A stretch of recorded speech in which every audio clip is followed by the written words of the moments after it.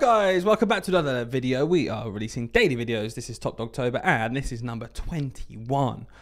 My goodness me, we are looking at different types of 11 plus, reasoning, English, maths, the whole lot, every single day, little bite-sized chunks to help you along the way. Now, if you are interested in these videos, if you've enjoyed them so far, even if this is the first time you've clicked on one of our videos, welcome!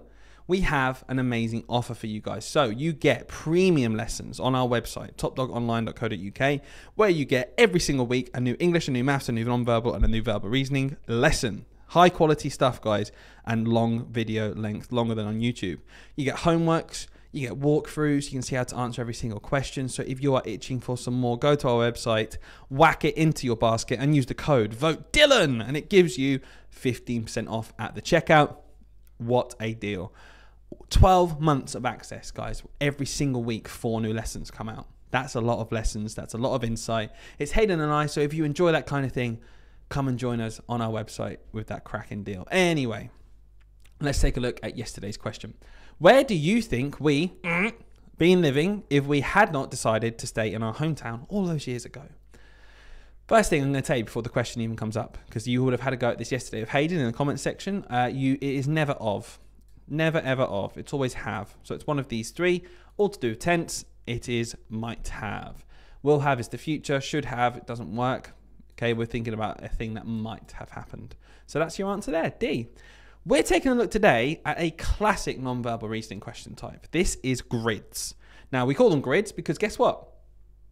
They look like a grid. It's that simple, okay? And what's happening is you always get either a 2x2 or a 3x3 grid. In this case here, it's a 2x2, as you can see. And one of them is missing, and we need to figure out which one. And that's it. That's our instructions. So there's lots of different ways we can work out this question. So let's looking at this one 2x2. This one's almost like a transformation. So we're going to go from the left to the right.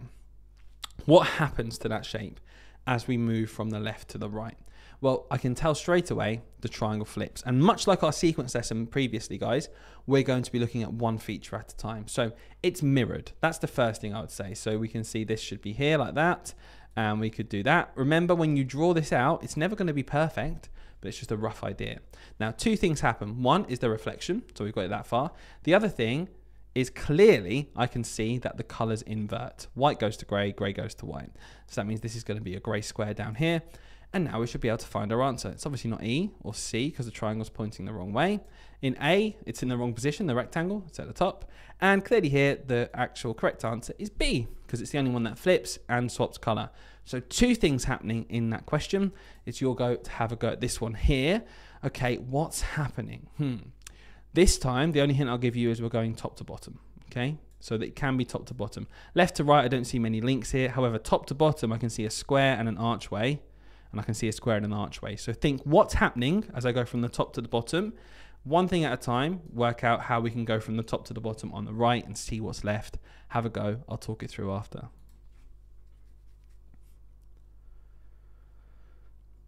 Okay, so one thing at a time. First thing, those X's turn into pluses. So my plus is going to turn into an X. That's the first thing. I can get rid of C now. And that's it. I've got rid of one. It's better than nothing. What else happens? Well, as I go from the top to the bottom, you might notice that the inside shape here is a square. That ends up being the outer shape at the bottom. So my inner shape here is a hexagon. I'm going to make mine a hexagon on the outside. One thing at a time. Get rid of anything that's not a hexagon on the outside. It's not B and it's not D. Next thing, very simple now. The outer shape here at the top, an archway, that got shrunk and went into the middle. So let's see our outer shape here, which is another hexagon actually. It's still got 6 sides, just not a regular one. That's going to be shrunk and go in the middle. So I'm going to draw it in. These corners here kind of cut off, just like that. Clearly it's not E, because it's not a square. It's A.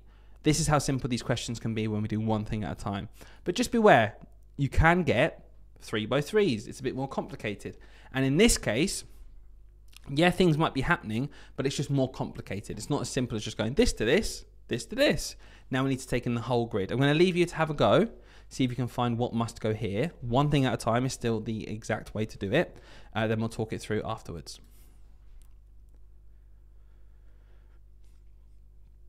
Okay, so one thing to notice straight away is I can see in the middle, circle, circle, circle going across. Small circle, medium, large. Small square, medium, large. The bottom are triangles, so we're going to have a small triangle in the middle.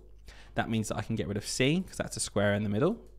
I can get rid of D, because that's not small. And I'm left with 3 options straight away.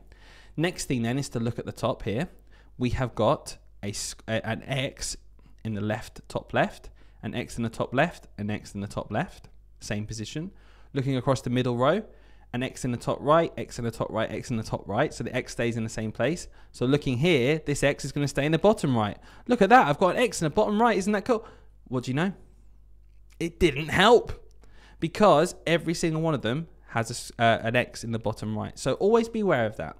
Even if you spend your time working something out, sometimes it's good to look at the answers to see what's different. So I wouldn't have bothered looking at the X, because if I'd looked here, I'd know the X was different. However, if I look at the answers now, I notice 2 are going down and 1's going up. So I'm going to try and see what's the orientation of that V shape.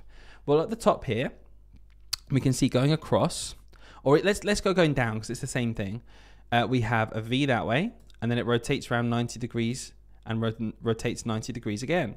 So here, let's go to our one. It's at the top there, pointing down. Then it rotates 90 degrees, and it's going to point in that way, and it's going to rotate 90 degrees again, which means it's going to be going down, which means it's not E.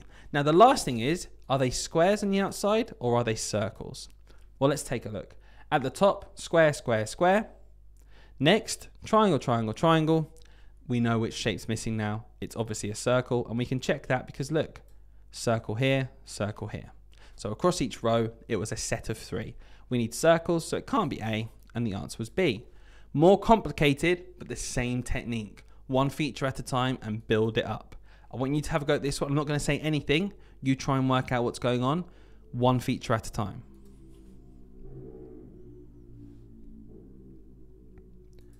Okay, let's take a look then and see how you did. Firstly, I see the shapes. Triangles across, circles across, squares across. It's a square. See, I need to be more specific. They're all squares. That doesn't help. Next, I think, okay, color. Gray, black, white. Black, white, gray. So we need all 3 somehow.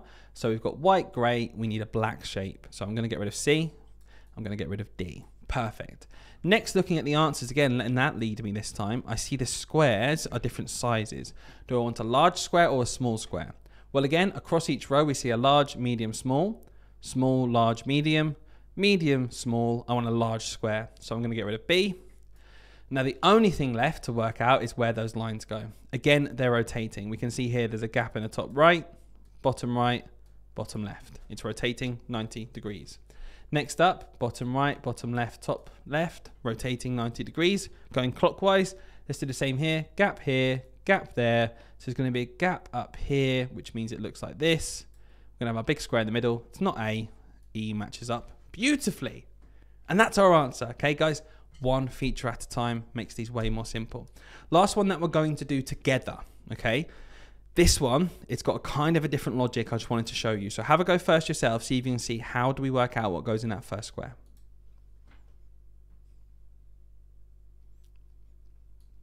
Okay, so this one is a combination. The middle square, take each row on its own. The middle square is a combination of the left and the right. So if we take that line and we take that, it makes the middle. Same for the middle here. The left-hand side is the black rectangle, the right-hand side, we put them together. Same that we're going to have to do at the bottom now. Okay, so we've got these 3 blocks. So we've got this bit. We just want this bit now over here. So it's going to look something like that. A is wrong because it's not a triangle. B is wrong. It's not the same shape. C is wrong. It's not the same shape. D is wrong. It's not the same shape. It's E. Okay, now if you didn't work this out first, if you look at these, you might think, oh yeah, that's about right. That can go on the end there. Or look, this is the outline, but D might be correct. No, you have to work out what's going on first, then apply that rule one feature at a time. So that leaves me with a question for you. And I wonder what kind of streak you're on. We are very much into Top Dogtober here. How many answers have you got right? Could you get this one right as well? Let us know in the comments down below, A, B, C, D, or E. Hayden will show you tomorrow exactly what the answer is. And I'll see you in 2 days for another better video. Yeah, I'm sorry about I know it's Hayden tomorrow. I'm very sorry. We've just got to put up with him for 1 day, okay? I'll be back really soon. Okay, I'll see you then in a couple of days.